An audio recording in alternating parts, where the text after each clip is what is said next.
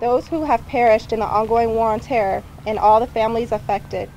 United we stand. We will never forget. Freedom isn't free. These are all recognizable sayings because of 9/11. At the 48th Fighter Wing, airmen put these sentiments into practice and demonstrate their remembrance.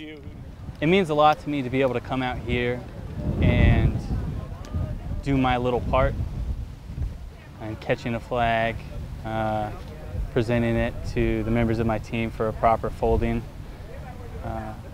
because it's not for any of us out here today. It's for the people who lost their lives on September 11th. And even though they're in England, the Honor Guard doesn't perform their duties with any less dedication.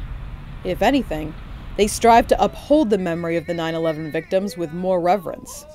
Just because we're not in the States, we are military members, and the actions that happened to us also affected other countries as well.